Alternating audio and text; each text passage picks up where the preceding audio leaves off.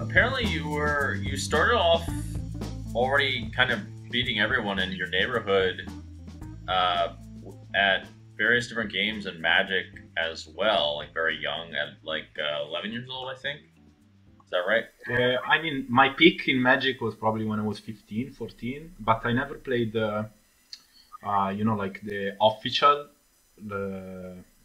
format because it wasn't really profitable and you had to travel worldwide. And back in the days, I had only Moroccan passport, so it was very an issue, and I couldn't afford, like, the cards will change every year. So I focused more on the eternal format with all the cards, and it was more profitable to me. I was making money every month, and I was supporting myself with that money. So I would say my peak in Magic was probably when I was 15, and then I switched to poker straight away.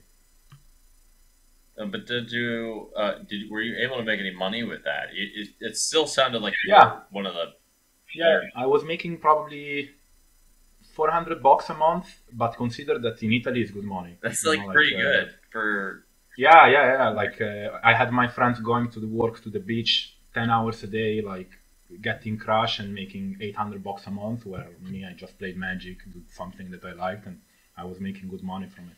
I had a very tough childhood, so I couldn't do anything that wasn't profitable. Like I couldn't really play the game just to play the game. Often I would get borrow cards to play because I couldn't afford it. But I never asked my money for my parents since I'm probably 9 years old. Really? So it was always profitable to me. Yeah. You had to fight. You had to like fend for yourself at 9 years old. Is that right? Almost. Yeah, I mean, I lived by myself at 15 already. So like it was always trying to make money, and it wasn't a decision, it wasn't a choice. It was where life put me, and I had many different problems, family-wise and whatever. So we just tried to get the best out of it. And at the same time, I didn't like the school system. I didn't see myself studying another 15 years to make a normal job. So I always liked card games, and in Magic, I already figured out that like if you play better, you will make money, and that helped me to move to poker because like it was just more scalable, and I felt like I could make way more money in poker, even though it took me a lot of time to make good money, but I started straight away. Yeah, I have heard basically a number of Magic players switch basically to poker, like Z Justin and David Williams, I think maybe Ike Haxton Yeah, as well. actually, David, also Nacho, Barbero, Noah Boken, countless. Breen comes from Magic as well. Really? So random. Yeah, you have a lot of guys. But yeah, I guess like Yeah, I mean, I kind of did something similar, except there wasn't any money in it for me. But I was essentially one of the best at various different games, and you just take those lessons and you apply them to poker. Yeah. And that's where the podcast comes from. Is winning the game. Actually, a big turning point in my career was like when I was 15, I believe. I had this big Magic tournament in France. So I traveled, I went to play, and close to the top 8 was a big field. Like so close to getting the most of it. Top 8 is like final table in Magic. I played against David Williams. Really? And I was playing. Yeah, it was big turning point. I always laugh with him about this because I see this guy. He was there, like you are at the end, so everybody's super focused. He didn't seem like he really cared.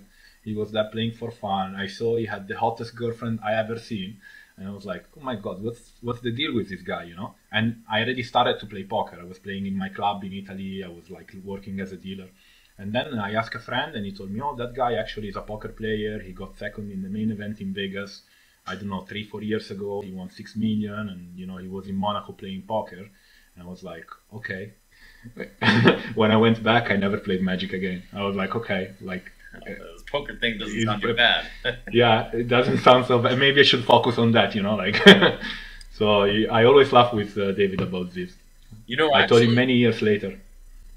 Actually, the funny thing is, I've started to realize poker does seem like more and more kind of a dream job in many ways, especially in comparison to many of the other different possible jobs. I mean, I remember I read that you had a lot of different jobs yourself.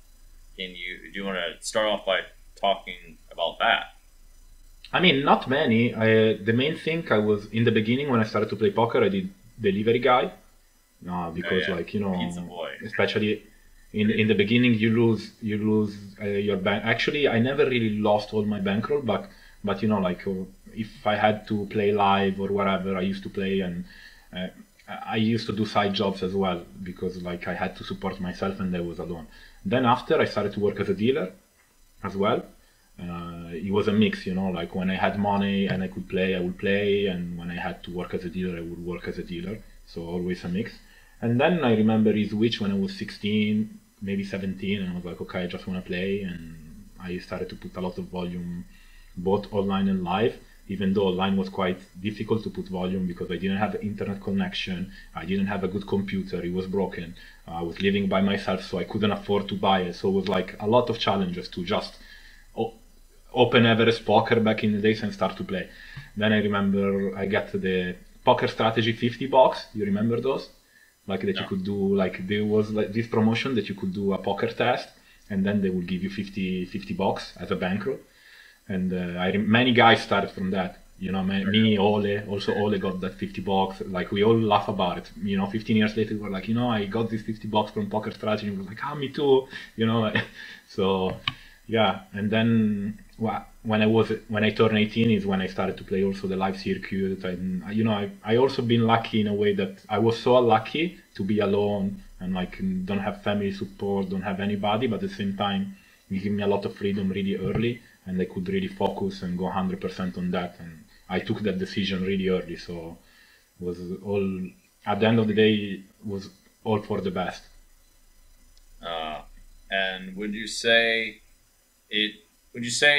I mean, it sounds like it was really the best route to go. It just sounds like it was really tough.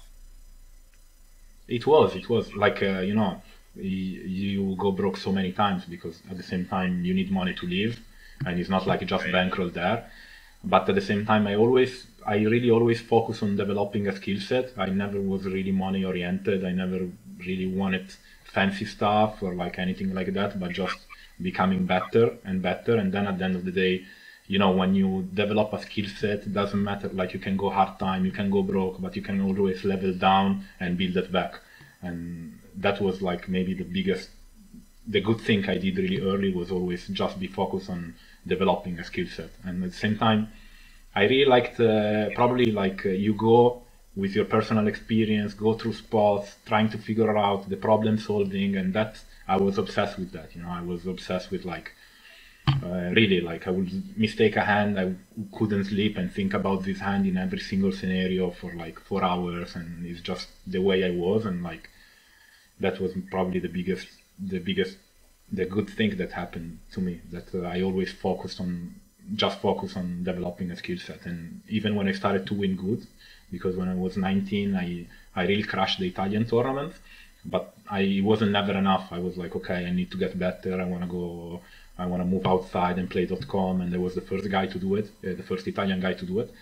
So, you know, it was always like a bigger challenge. And it worked out. It sounds like you had like a growth mindset. You didn't care too much about like you're just trying to survive and make more money.